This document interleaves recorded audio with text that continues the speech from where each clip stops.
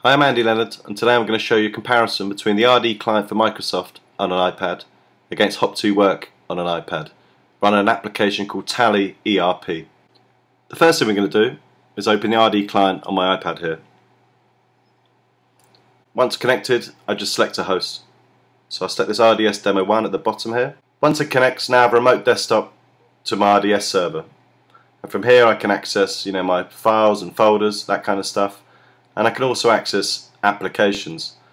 Today I want to show you the Tally ERP9 application, which is an accounting system from India.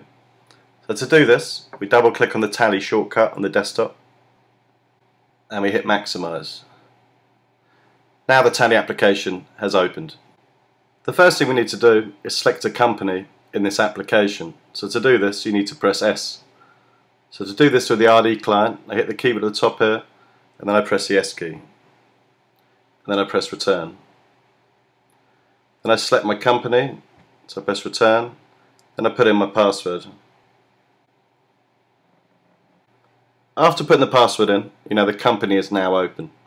And as you can see here, this application is for accounting, and it's got lots of different menus and buttons around the right hand side and the middle here. And it very consists of short key buttons. So to do various tasks like accounts info would be an A, and accounting vouchers would be a V, and import data would be an O, and balance sheet would be B, etc. It's very hard to do these, running this Windows app through the RD client. So to show you how hard it can be, I'm just going to show you a few different steps in the application. So the first thing we're going to do is go to accounts info. So to do this, we need to bring the keyboard up, and we need to press A for accounts info. And then we can select groups for G or ledgers for L, but we can't actually see any further down the screen here unless I turn the keyboard off. And now I can see the other options like voucher types and quit. So the only other way to really do this is if you hit the host at the top here and then click on the different mouse modes. So click it back to mouse pointer mode, then press the keyboard, and now you should be able to scroll down the screen. It's quite fiddly. You've got to switch between mouse modes just to be able to move up and down on the screen. So now we're going to create a group. So we press G and press hit return. And again, now we're in this mode, we can scroll up and down, and now we can create a single group. So we press C. So now to look at the top of the screen, we've got to try and scroll up, which is quite fiddly. And now if I turn the keyboard off, you'll be able to see the whole screen. Now we can create a group name, so we bring the keyboard up. Now we can type in the group name. Once you type in the name, you press return, and return again. And then this list of groups appears on the right hand side, so you need to select what type of group creation it is. So when using the RD client, to go through this list is very hard, because you can't go up and down because there's no up and down button on this keyboard.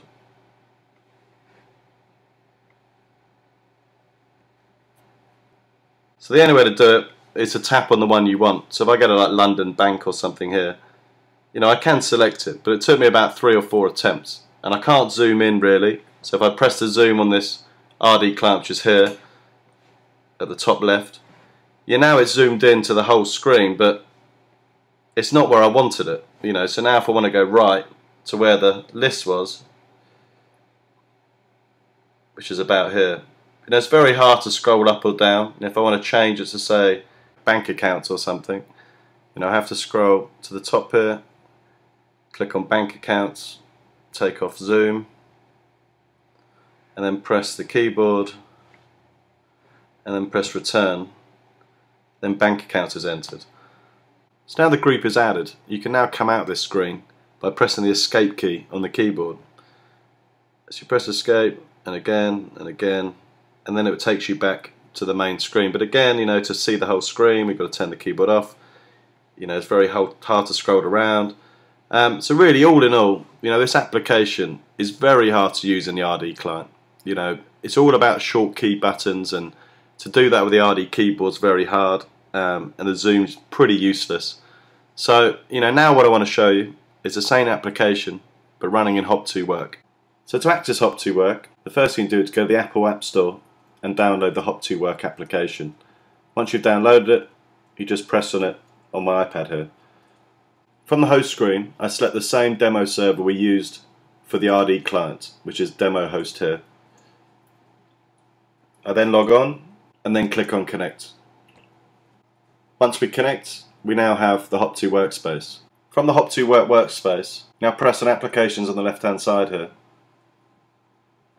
Then it's the same as we did in the RD client, we're going to open the Tally ERP application. So we click on Tally here, do maximize, then the application has loaded. Once the application is opened, you now will notice in hopTo work, at the bottom here we have the max control feature. These are short keys that we use within this application that we predefined using the hopTo control panel on the hopTo server. So in this Tally application, as you can see at the bottom, I've predefined menu and buttons to make the application a lot easier to use. As you saw in the RD client, it's very hard to keep bringing the keyboard up and finding the function keys to get around or navigate the application. So in this application you can see I've created general, accounts info, accounting voucher, reports. If I click on general for an example, now you can see I've created escape, clear, enter, up, down, quit, yes, no, create. So in this screen here for an example, if I hit down, it will go down through this menu. If I click up, go up through the menu. So if we do like we did in the RD client, if I select the company here, so I can press enter, and then I press enter again on the company, and then I put in my password so I can bring the keyboard up. Then it logs into the application and into my company data. So now it's at the second screen of the Tally application. Again I can bring general up, and I can go up and down through the menus. But also you see here, I've created accounts info and accounts voucher. So if I press on accounts info, it will actually do an A, for going into the accounts info menu screen. So I click this, now it brings up the sub menu within accounts info. And in my toolbar, I've created quit, groups, ledgers and voucher types, to mirror what's on screen here inside the Windows application. So if I click on groups, which it does a G, now again it brings me another menu, create, display, alter, or create, display, alter and quit. So in my toolbar here, I've created another sub menu where I've got the same buttons that are replicated in that. So I hit on create, now we'll create a group. And here, like the RD client, I can put a name in, change a different account and add this group to the Tally application. So as you can see, a lot easier to use than the RD client. I don't have to bring the keyboard up very often unless I'm inputting editable data. But apart from that, to move around this application just shows how much easier it is using hopTo work. Well, this max control feature, for the toolbars makes life a lot easier here. So as we did in the RD client demo, I will actually add a name in here. So let's call this UK Bank 2 or something. Then press return, then press return again. So in the RD client, when we have this drop down box on the right hand side, it's very hard to go up and down because there's no up and down arrow on the keyboard. So you have to use your finger in the middle of the screen here, which is very hard to move between the different values. So as I showed you before, if I click on general, I've created an up and down, so I can easily go up and down and select one from the list. So if I go through these and press enter on each, it asks me to accept, so I can just press on my yes button I created, and then that group is added. To exit out the application, you just need to press on the escape button I created here. It asks me to quit, I just click on yes.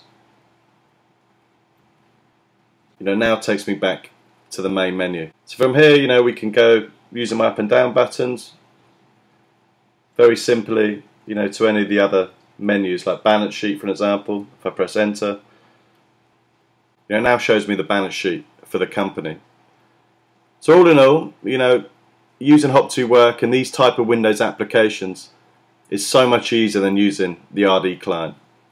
Especially with this customized toolbar at the bottom, where you can really navigate around this application like it's running on a Windows PC. To To finish off the video, there will be a slide showing you various links to useful information regarding hopTo work. Thank you for your time today and hope the video was informative.